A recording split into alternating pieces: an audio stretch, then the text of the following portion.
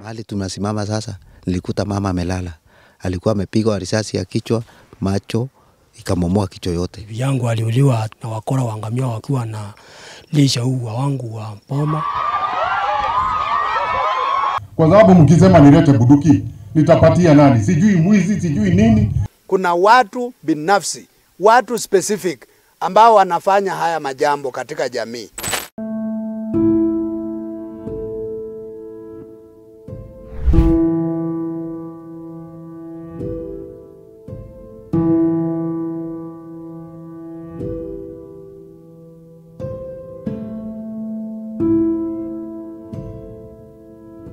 In October 2022, Jeremiah Mbirithi, a middle-aged mason and a father of 4 from Meru County, was fending for his family in the bordering Meru County. He received a disturbing call from his neighbors back at home. His wife, Ruth Kagweria, was normal. Hapa ni kwangu kwa boma langu, mahali bibi yangu aliuliwa tarehe 22 mwezi wa 10 na wakora wa ngamia wakiwa na lisha uwa wangu wa poma. Dakika kama sekondi 5 niliona huyo mtoto aliniangukia. Nikaona kama amestuka kwa sababu sikusikia mlio wa bunduki. Na mimi nikalala kwa hiyo miiba. Sasa ile nilipinduka hivi nikamchika, nikazika kitu kama maji kwa sababu kulikuwa na kisha. Ndamu kwa sababu kulikuwa na kisha sikuona na nimestuka. Kufika hapa nikakuta mahali tunasimama sasa, nilikuta mama amelala. Alikuwa amepigwa risasi ya kichwa, macho ikamomoa kichwa yote. Na alikuwa amelala hapa kwa gate yake na alikuwa amepigiwa pande ya ndani. According to the neighbors, whatever transpired that night was nothing new. They had become used to armed camel herders invading their farms and letting their herds devour whatever they find, both agricultural produce and any pasture they would find on their way, leaving a wave of destruction in their wake. Hii area si grazing area, ni machamba wenyewe. Tunaomba kindiki ya force title deeds. Tupate title deeds, tuko na namba tayari. Sasa tunafosiwa title deeds, sikuje mtu amiliki chamba yake. Ili tujue badala watu wakuje kwa binafsi, mtu anakuja analeta ngamia, sijui nini unalishiwa, ng'ombe sinalishwa. Kama hii mboma unaona hapa na hii hapa ndio ngamia walikuwa wamezingira hii mboma hizi yote. Pamoja na nyingine hizi mboma zote walikuwa imezingira, alafu wameweka kama kwangu ni mbele hapa kidogo. Wakati tulikuwa tunakuja tu wanaanza kupika risasi hapo. Kila mtu tu anarundi. We gather that the reason the camel herders pounce on these milk bushes is that they are good fodder for their camels due to their succulent nature even in dry seasons. On the flip side, the milk bushes are ideal fencing plants because they are able to remain green even in dry weather, thereby concealing most of the homesteads and whatever is within. Tungamia inakujanga usiku kutoka Alhamisi, ikakuja Alhamisi, ikakuja Ijumaa, ikakula. Sasa hiyo Jumamosi ndio walikuja na vita. Mpaka walilala, hata wakati walio hiyo mama walilala hapa mpaka asubuhi saa 9 ndio walienda.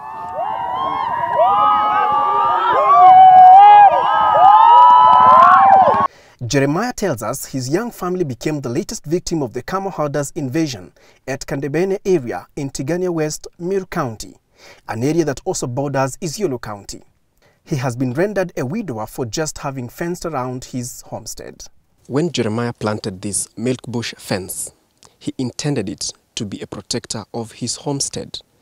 Unfortunately, it has turned out to be the fence of death. Hatuna security hata kidogo. Tumeathirika zaidi, tuombe serikali iangalie hapo zaidi sana hii area yetu ya Kandebene, hii Rwanda yote mpaka Isiolo mpaka kupanda. Hivi sisi tumeangamia sana. Hao watu waangamia wameua watu wengi sana, si hapa peke yake. The death of Jeremiah's wife brought the number of those killed in similar circumstances to 15 within the Tigania West area. As Jeremiah stares at his wife's gravesite, the burden of bringing up their children alone visibly overwhelms him. Tunasema hiyo pengo hakuna bila inaweza funga. Labda Mungu mwenyewe ndiye anaweza mwapo na anipangie venye kutaweza fanyika hapo. He is unsure of what the future heralds for him and his young family. Naitwa Pastor Stephen Kamento Mugambi na mimi ni pastor wa familia hii.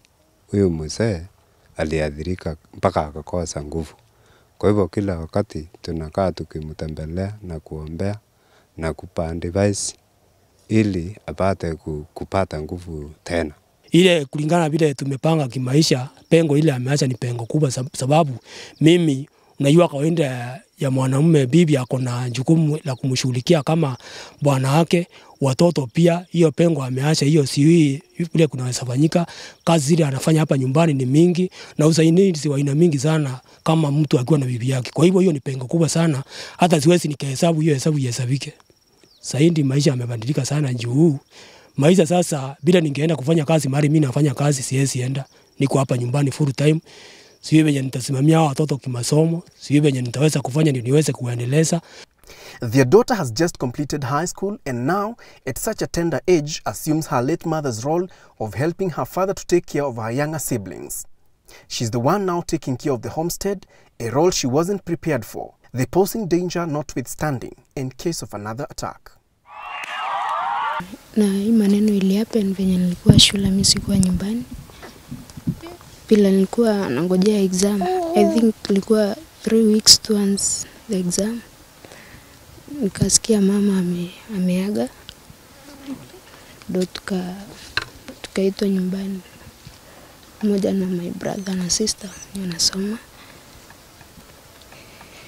Mimi kufika nyumbani nilikuwa nimeaffectiwa na hiyo maneno. Nikasikia ni kama siwezi endelea tena. Juu mama alikuwa anasaidia sana. Wewe ndiye unasaidia dad kulea watoto walio nyuma yako? Yeah, I'm the first. Nafanya vibarua tu za kutafuta ili niweze kusaidiana na babangu watoto waendelee. She tells us she desires to go back to college despite the challenges they are experiencing. Na pia mimi mwenyewe ningetaka kuendelea ili nijisaidie kivyangu. Ni course gani ambayo ungetaka kufanya? Kwa sababu yenye nilikuwa nataka kuachieve sitaifikia. Sasa naweza fanya hata tourism and management. Kadebene residents here, they say that the camels could either be belonging to some influential people around who frustrate the victims' fight for justice. They also claim that help from the authorities come very late when the damage is already done. From that day, we have always lived in fear. We do not sleep. We're always thinking they would come back, especially now that we have crops in the shamba. Even without the camels, we fear they might come back to attack us.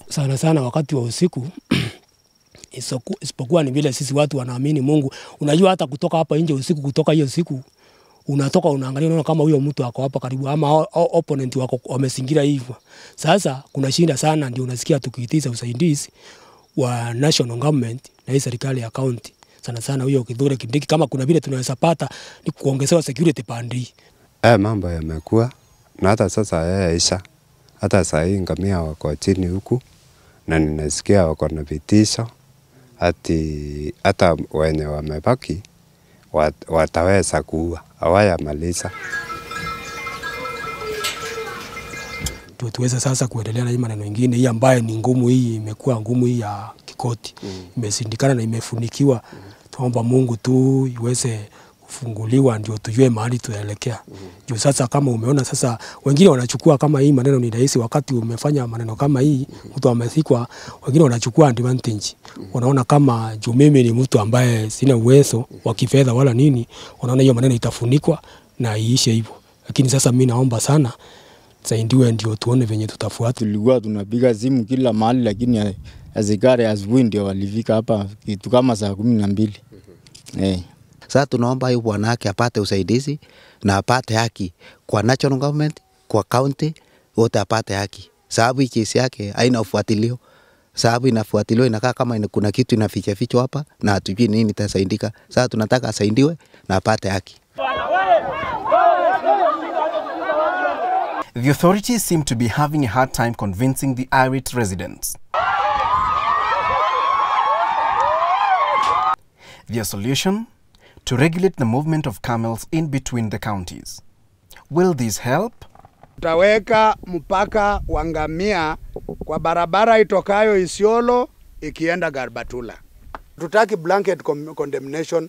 Kuna watu binafsi, watu specific ambao wanafanya haya majambo katika jamii. Tunataka jamii nayo pia iwakane, wakae peke yao washughulikiwe. Now they're asking the Interior and National Administration Cabinet Secretary, Professor Kithure Kindiki, to consider the area a security threat and come to their aid before yet another family or families are affected. Kila wakati tu tunalala kwa vichaka, tukisikia maneno sauti kama hiyo tu tunaenda kunjipisa kwa machaka, tunaacha mamboma zetu, bando iko na kuna vitu iko ndani, lakini tunakimbilia usalama, tunaenda tu kunjipisa. I want to emphasize that we need help. We see CS Kindiki in TV and hear him in radios. He's in charge of security. Let him come here, we want to see him. Because so many people have been killed, we have conflicts with the wildlife, like now we have elephants roaming around. We're still struggling with the issue of camels. Please, Mr. Kindiki, you need to come and help us so that we have security in our homes. We don't want to keep living in fear. We even go out to tend for our farms in fear. We want to emphasize on this issue of security because we don't sleep in peace. Police reserve. Hiyo ndio inaweza saidia sisi. Police reserve. Tupewe wengi bunduki tuongezewe. Tuko nani lakini ni kidogo, ni kama watu tatu tu. Security ni watu kama tatu. Na unajua police reserve ndio watu wanajua maneno ya reserve kabisa ndani. Maneno inaongewa hapa KPR. There is a way to do it. Si hapa kuja mukae na County Security Intelligence Committee, muambie mnataka nini. Kwa sababu mkisema nilete bunduki, nitapatia nani? Sijui mwizi, sijui nini. These people must be vetted. Na wakiwa vetted, alafu tunaandikiwa. Ile bunduki Security Committee ndio itasema ni bunduki gani zinahitajika. Na ni nani na nani atapatiwa. Na sitakuwa zinasimamishwa na nani. Area zingine zimeanza kurudishiwa. Lakini hamujarudishiwa kwa sababu hamujauliza ingekuwa ziko hapa ningesikia namna gani. Lakini saa hii wale tuko nao hawakui karibu na sisi. Ni wa huko chini. Hata siku hiyo tulipikia hawa simu na hawakukuja kwa sababu ni watu wawili na bunduki, na hawa wakora wako na bunduki mingi na ni ile automatic. Sasa tunaomba serikali Mr. Kindiki atuongezee, sababu wale wako ni kama mmoja, wale wawili wako karibu Isiolo. Na hapa hii area ni mmoja. Jeremiah's life changed with a single bullet in the wrong hands that took out his wife. Some of the projects they had started, like this house, has since stalled as he tries to find some direction, living as a widower. Wale watu walifanya manda, waliachiliwa, tu wenye waliachiliwa. Their main question being, until when will the camel herders realize that farmers' produce and homes also matter? Kingori Wangeshi for Tuko Special Reports.